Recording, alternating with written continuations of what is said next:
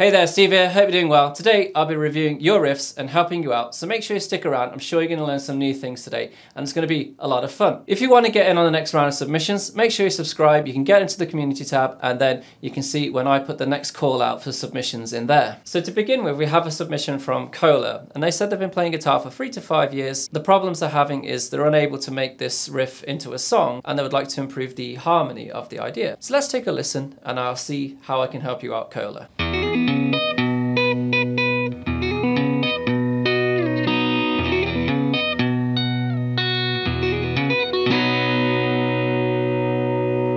Alright, so thanks for the riff, Cola. A really cool idea there. I love the Mustang. And in your riff there, I can see that you're in 5/4, and I love the little variation and the repetition every single time you played the riff. I think that makes it interesting for the listener there. So to focus in on your problem, you're saying you're having trouble with developing this into a song and also having some trouble with the harmony. So I'm going to do kind of these things both together. So I've transcribed your riff here into Guitar Pro, and as we can see, we've got this bit of variation for each repeating phrase. In the original one, you end with these open strings here, but what I've decided to do instead is we're going to establish some kind of motive, and we're going to keep repeating. So instead of strumming this chord open, I've added this little bit extra to the end of the bar here. So if we listen to the whole thing all the way through.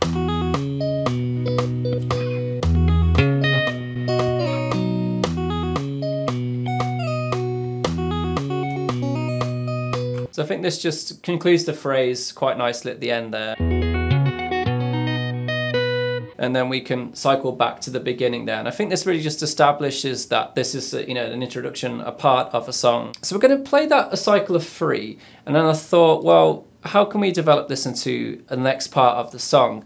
So I focused on the part where you're talking about including and variating the harmony here, because all your introduction is floating around this the tonic chord in different variations of an inversion. So we've got this, basically this sound going on the whole time, but with just various different bass notes instead. So we've got like a 1 with a 4 in the bass, then a 2 in the bass, and then back to the tonic.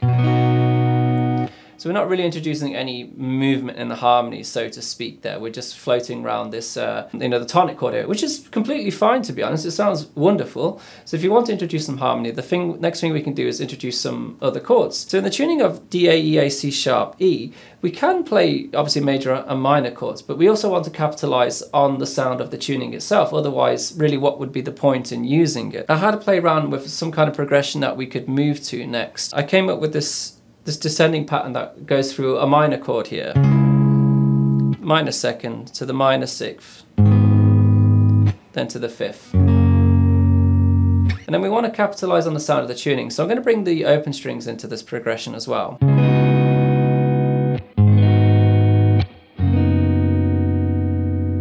And to establish this change, I changed the last chord in this bar to that 5th chord. Just adds a bit more character compared to the the tonic that we were using before, because I know I just went 5/1 there, so it sounds nice. For example, if we contrast the two,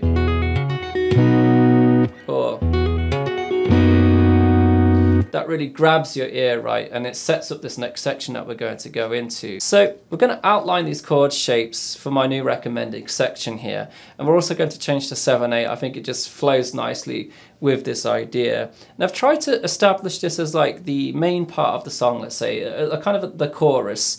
So it's not going to be as widdly as the introduction. It's going to be a bit more something for the listener to grab onto here. So we're going to go through like that, and if I play it on Guitar Pro, it'll play it much nicer than I can for now.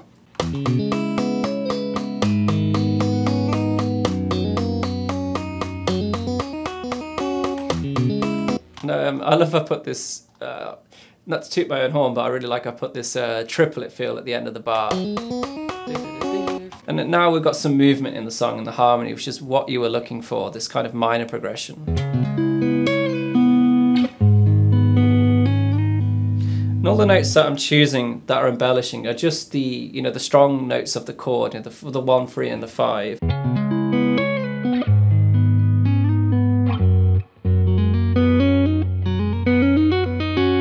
I think this is going to get a bit repetitive. And one thing we want to do is the variation in that repetition, which is what I recommend. And that's what we do on the second cycle. I'm throwing in this borrowed chord again, just to grab the listener's ear, you know, something, oh, you know, that's nice and that's new. So it sounds something like this. I'm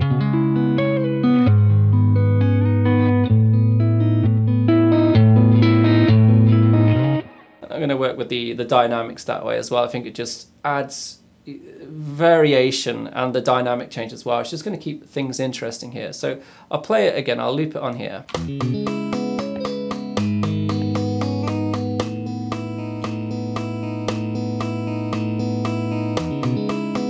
then we repeat that initial phrase again. And then we're going to complete the phrase.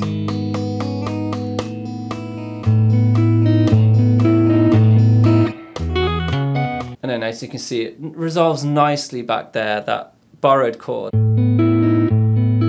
It's up a wonderful bit of tension and then releases back to the tonic when we go back to this original motive that we have in the introduction of the song. So hopefully some of the things are going to help you there, Cola. I really enjoyed this little riff that you come up with. I had fun learning it and transcribing it here, and I'll send you over a tab, and patrons will be able to get the whole tab for this as well, and as well as the other examples that we'll take a look at today.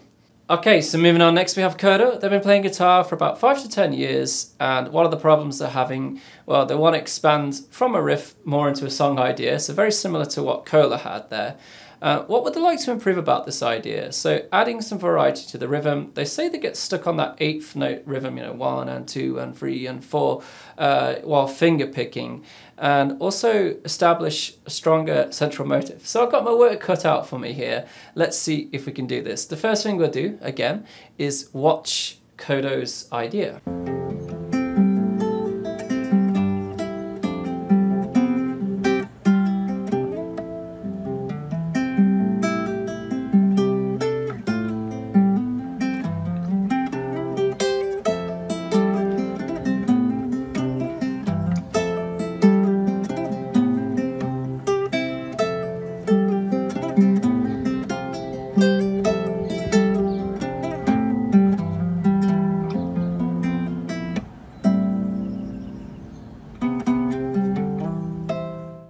That was beautiful, Kodo. FACGCE tuning, I take it from the title of the video, but you can tell by the sound of the guitar. There's that one section in there, that descending section. And it really caught my ear, and it reminds me of the Covet just put out a song called Love Spell, and it has that same feel of that descending motive. So I think I'm going to take that idea and develop that into a central motive.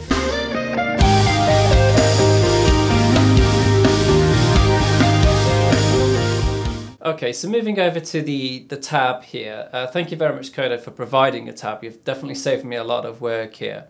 And this riff, this opening riff,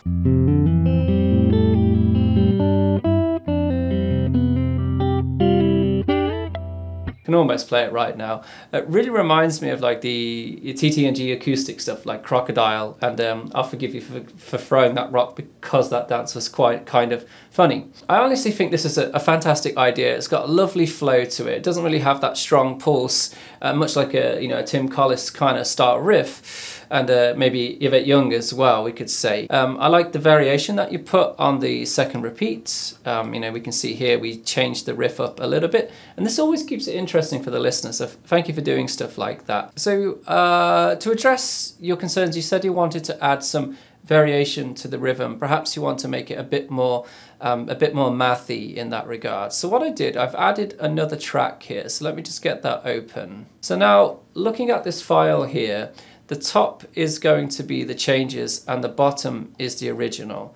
So I've kept your original riff motive for the first bar here, and I gave an example of how you could vary the rhythm here to stop playing in this like 8th note pattern, which I think is completely fine, but we can vary it up a little bit here. And I was very inspired by one Yvette Young style of these quick little riffs, and also we're going to make use of stopping and starting, which is very common in math rock, and we're going to do this with a bit of syncopation. We're going to play on the offbeat. So this idea sounds like this. So if I was to play that, I'll play it along with the idea here.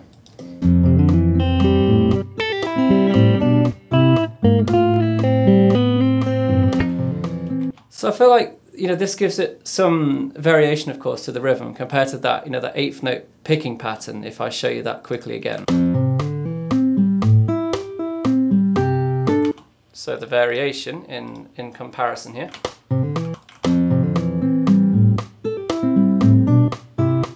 And I also added this spicy note here, so out of key, and it really moves chromatically here, steps up to this, really grabs your ear, right?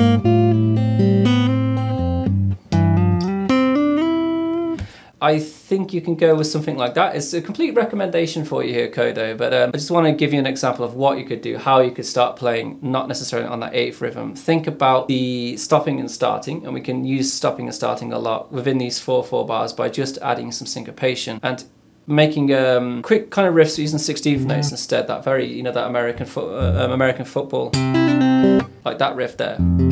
That's sort of replicated there, right? And I've tried to keep, obviously, the central idea that you established already, but adding just a... Moving on to your other point, you wanted to establish a central motive. And I said back when I listened to this, what grabbed my ear was that, you know, this section here, if we take a listen. So I think this, like I said, it reminds me a lot of Love Spell by Covet. There's one section in that you got some fiddly parts going on here and here, and again for this repeating motive. So what I've decided to do, if we're going to establish this as like the central part of the song, let's simplify it a bit and try and make some melody going on here. So let's continue that theme.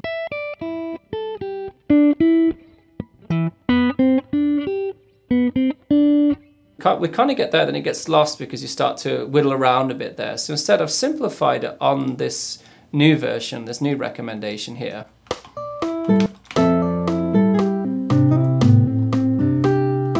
So just to clarify, we are listening to the top one here now.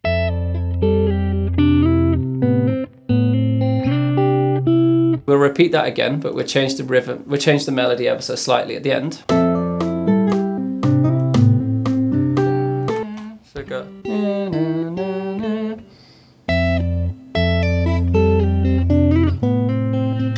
Sorry.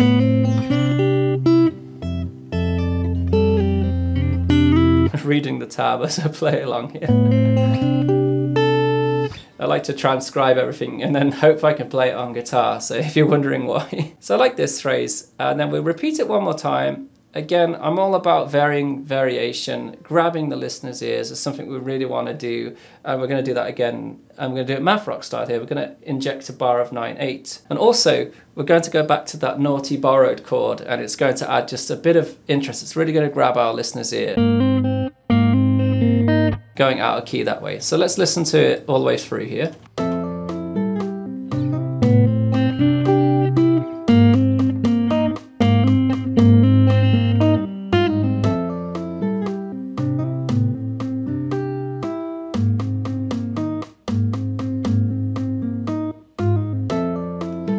So I love that kind of sudden change into the bar of 4/4 here. I think that works very nice for this section. So let me try and play that through, and then you'll hear how we can then, it sets up nicely this to go back to the introduction, the established motive at the beginning of the song.